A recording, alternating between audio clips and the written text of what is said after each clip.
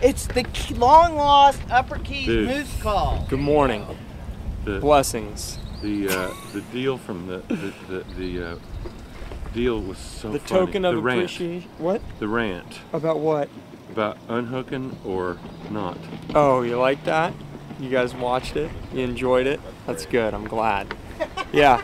I was wondering if in any, you know, maybe like a literal, you know, translation, you know, changing over from English to English, if we've got a Northbounder and unhook us by any chance. You know how sometimes when you're like, you know, translating from one language to the other, they could be misinterpreted. Maybe that was one of those English to English, you know, misinterpretations. That's kind of how I'm looking at it, you know. Trying to give them the benefit of the doubt. Lawyer. Yeah.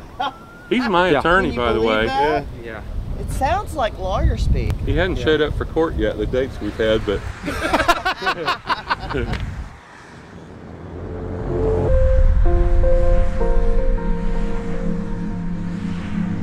The place is called Islamorada, a small village of islands in the middle of the Florida Keys, known for its rich history, local island cuisine, family fun, and exciting nightlife.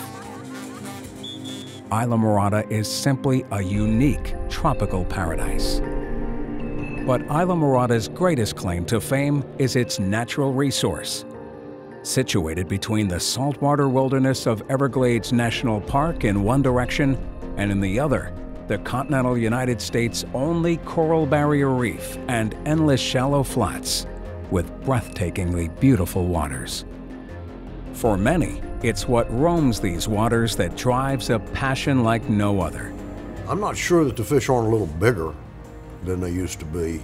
You know, Florida and all the tarpon areas had a history of catching tarpon and bringing them to the dock. And we calculated at some point there were 3,000 to 5,000 tarpon a year killed in Florida. So people would bring them in and it would achieve a charter advertisement. So we said, we got to quit that. We got to quit that. We changed the laws in the state of Florida. And this has been almost 30 years ago. So there's probably 250,000 tarpon swimming around out there.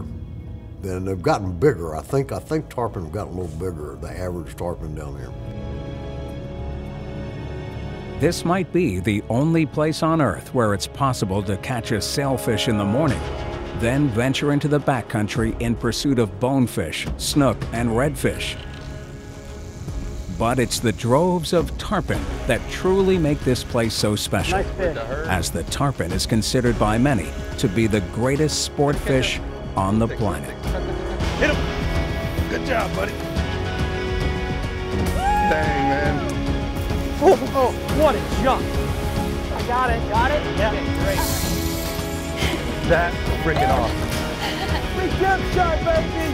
Woo! Redemption! What a jump. No, no, no, no, no, no, no, no, no.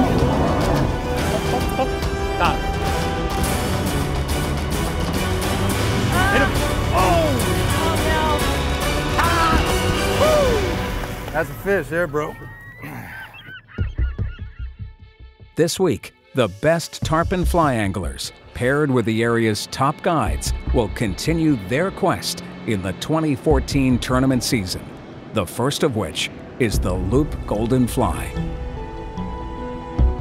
The 2012 Gold Cup Grand Champion angler, Steve Ward, serves as this year's tournament director. The coolest thing about tarpon fishing is that, number one, it's a big fish in shallow water.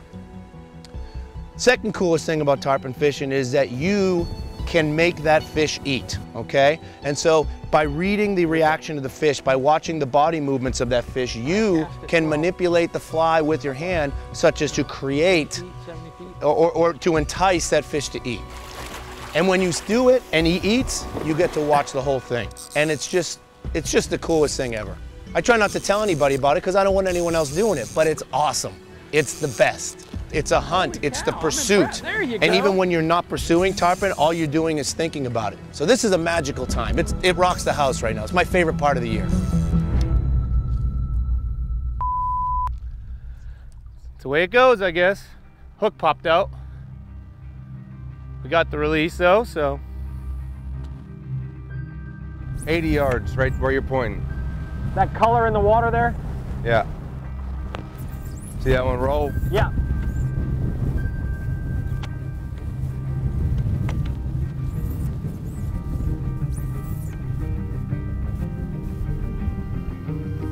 Say when. Go ahead.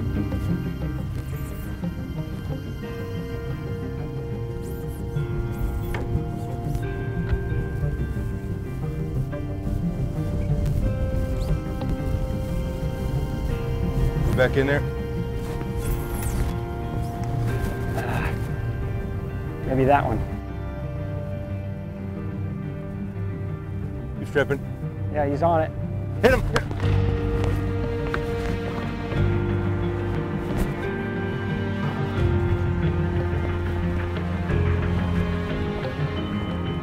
Jab him or something. Get him to go.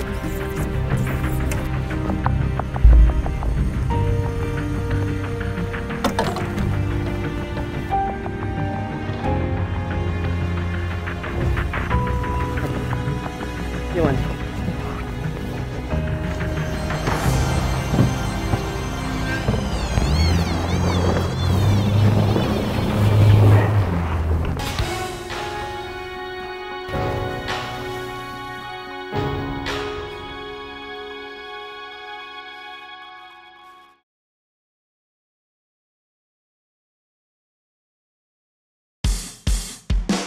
Silver Kings is presented in part by Yeti Coolers, built for the wild. SeaDeck Marine Products, your boat deserves SeaDeck. By Islamorada, the sport fishing capital of the world. And by Deep Eddy Vodka, dive in.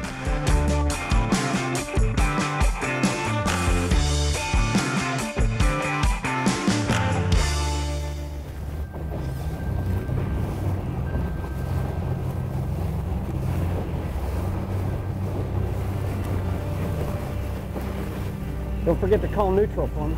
Yeah. It's a fat part of the line coming there. Yeah. Heavy line coming.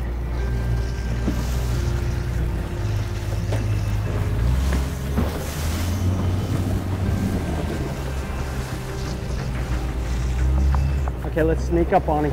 Saw a leader there. Neutral. You got it. I don't know. No, you got it. I saw it. I did? Okay, good.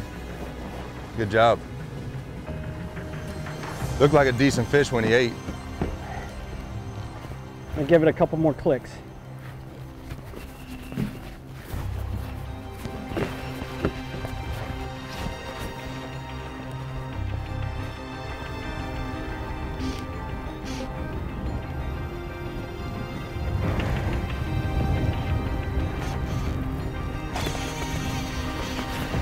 Nice fish. With the herd.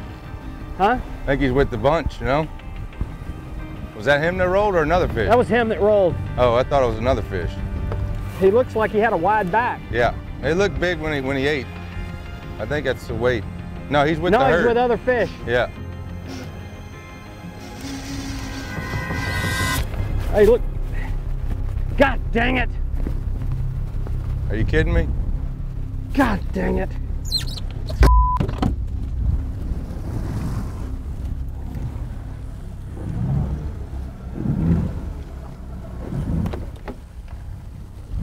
Come back, let's go back in there real quick. Believable. Huh? 100-pounder. Yeah. These conditions where it only takes 1 or 2 weights keeps everybody in the game. So it makes those misses more costly. Oh, look at this nice big string we're finally gonna get. Okay. 6 o'clock. Okay, I got him, I got him, I got him. Finally. Let's just see where they go. They're all swimming wide of us. I think you're gonna have to pull me off of this thing. See them all? Yes, I do. Hold on.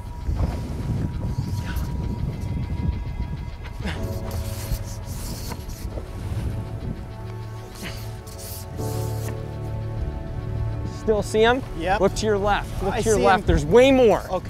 Point your rod. Point your rod. To your left. To your left. Okay. Right there. See them? Yeah. Try. Oh, Jesus. Go again. Go again. Left. Left.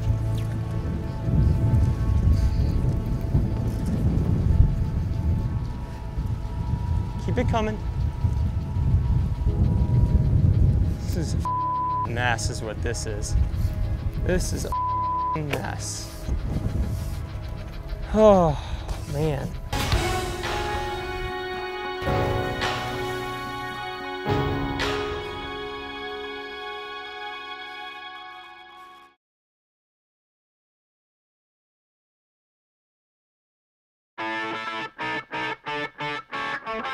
Silver Kings is presented in part by SeaDeck Marine Products. Your boat deserves SeaDeck. Smith Optics. See the world differently with ChromaPop lenses. Able Reels.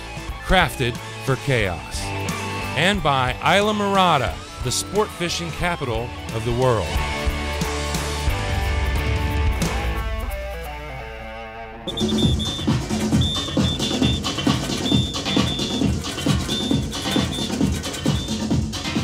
You know, nowadays, when a DJ shows up to a party, he brings a Mac and he clicks his mouse.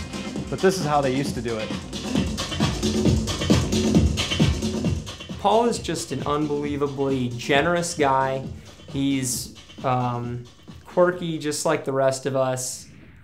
Wild sense of humor, which is awesome for me because I'm right there with him. Very childish sense of humor, you know, the lower you can get, the better. And that's why we have so much fun, because we'll just take it to a different level. Tootsie, can you play some music? Music, Tootsie. Music, Tootsie. Sometimes she's a better musician than others. Music, Tootsie. Music. Ever since I was a little kid, I've always been a collector of things. It's a narwhal tusk. You end up with a lot of cool stuff. Billy Pate, the famous angler Billy Pate, had this gaff custom made in Australia. Collecting things is kind of a perverse thing. This is a really good one here. It's very anticlimactic. You know, you fixate on something that you want. Orchids are not a hobby, they're a sickness. And you kind of make it almost into this like ultimate thing, you know, like it's like a transcendent thing. And then you finally get it, and once it's in your hand, it's so unsatisfying that all you can do is immediately fixate on the next thing. And that's how collecting things goes. Paul is very eccentric. His collection of fly fishing reels, of orchids, his pets, pig, a one-eyed cat, and a tortoise. I mean, he is just an amazing individual, great character. I have to tell you that I've met a lot of people in this world, and you don't always have very close friendships with everybody that you fish with or everybody that you meet. But Paul, he is either full throttle or in park. You know, he's either going at it, redlining it, or he's just sitting in the driveway and hasn't even turned the engine on yet. So for him, in these tournaments, as much fun as he's having, he wants to go full throttle. He wants to win these things too. He wants every shot to count. And I know that. And when we get into little, you know, heated arguments or exchanging words with each other, you know, he knows that, yeah, Bo should realize that I really want to win this and I want to catch these fish just as bad as he does. But sometimes it's tough to put yourself in that situation, to step back, push the pause button, sit down on the couch and look at it for a little while. You don't have that. It's like tensions are running high. You want to get these fish. The hours are running out. And so that is the fun of fishing these tournaments, the fun of fishing with Paul, having him on my boat. Northbounder, Paul. What are you doing? What? I thought you just said What? Oh my God, I'm dude. sorry, I thought you said turn me loose. I said here comes a Northbounder. Okay, well, I didn't hear you correct. It's really going right here, man, right on the tip of this piling to the little, okay, let it sit, let it sit. Strip, strip, strip, hold on. Tick, tick, tick, tick, hold on. Tick, tick, tick, tick, tick, tick, tick, tick, tick, tick, tick, tick, tick, tick, tick, tick, tick. Sorry, I misunderstood. What do you think I would do that if I didn't think I was dude, supposed to? but I'm just like, it's like amazing to me. I know, but you know, I say here comes a Northbounder. Yeah, well, I didn't understand. Just ask yourself this. Do you think I would have done that if I didn't think I was supposed to? I know, but it doesn't change anything. Sure it does. It's not like I'm trying to up. I just misunderstood. I know, it's just amazing how you misunderstand. Yeah, it's really hard to hear in the howling wind. And I had my mask down and I said I didn't understand you. I didn't understand you. That's why I did what I thought I was supposed to do. That's what I'm always going to do. Well, what I think I'm supposed to do. Hook the anchor up. That's what you're supposed to do right now. Okay. You understand that? You got to think that when I do something, I'm doing it because I think it's what I'm supposed to be doing at the time. But it's costly. Yeah, well, that's why it's frustrating.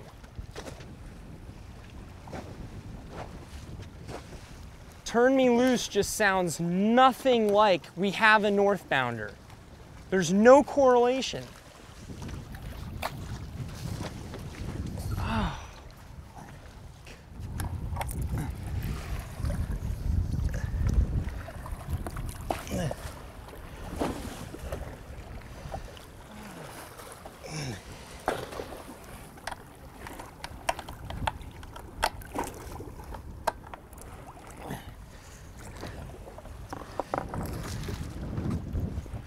I mean, you think I just walked up there and I was just like, I'll just let the boat off just for Well, I just don't understand what your idea is when I'm looking right here and I tell you when we pull up to the spot, it's a downwind shot, that they're gonna come right around the dock, and then I tell you we have a Northbounder, but you're sitting there on your phone, you don't hear me.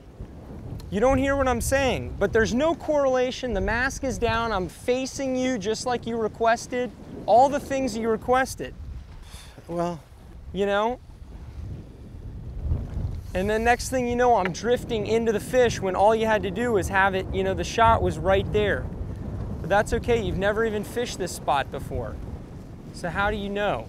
But bottom line is that unless these fish are swimming out wide of us, there's never gonna be a turn me loose situation here. All right, well. Because they're always going to swim this line just like that fish did. They're gonna see that there's something impeding their movement, and then they're gonna come right to you. I mean, right here. The only thing that I was gonna do was this.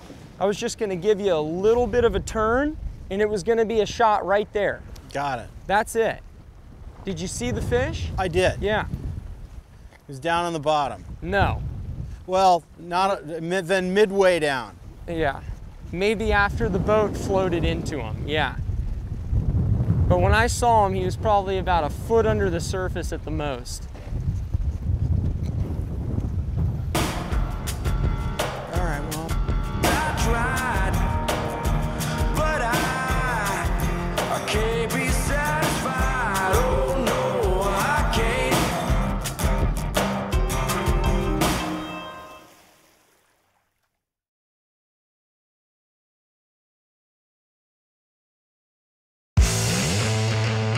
Silver Kings is presented in part by Yeti Coolers, built for the wild.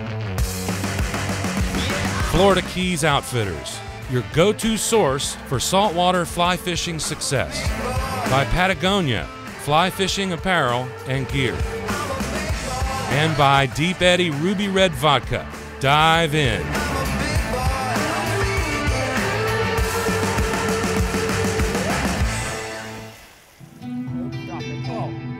The 2014 Loop Golden Fly has been filled with struggle and disappointment, and day 3 is no different. Strong winds continue to blow, and it made for tough fishing. Strip. Okay, good. Part of the addiction of this game is the level of difficulty. It can humble the most accomplished guide and angler. Let him go. He's off. Even when things line up and you get the bite, He's off. sometimes the fish just doesn't stay on the hook. That's how it's been, dude. That's our tournament right there. These guys call it one you showed getting 280. blanked. That's it. It's a reality for any tarpon angler. Eventually, Lady Luck lands on the shoulders of a few who are able to put it all together. The grand champions of the 2014 Loop Golden Fly are angler Roger Fernandez and guide Tad Burke. Their success is celebrated by the entire field of competitors, each respecting what it takes to hold the trophy. At the end of it all, tarpon season is about getting together with friends who share a passion and appreciation for this magnificent species. You brush it off. You say, I did the best job I can do. You realize that there's 3 more tournaments coming up. You got the Holly, you got the Ladies, and you've got the Gold Cup. And those are going to be different tournaments. Fingers crossed that it's going to be different weather. You know, and you're going to go out there, and the beauty of that is you just brush this off. It's like the Golden Fly didn't even happen. I'm going out there, I'm ready to fish the next tournament. I don't even care about the Golden Fly. So that's what it's all about. You just move on to day 1 of the Holly, and then I'll be worrying about day 1 of the Ladies and day 1 of the Gold Cup when those happen. You know, worry about today, tomorrow will, you know, worry about itself. So that's it. To see and learn more and to watch full-length episodes, log on to silverkingstv.com.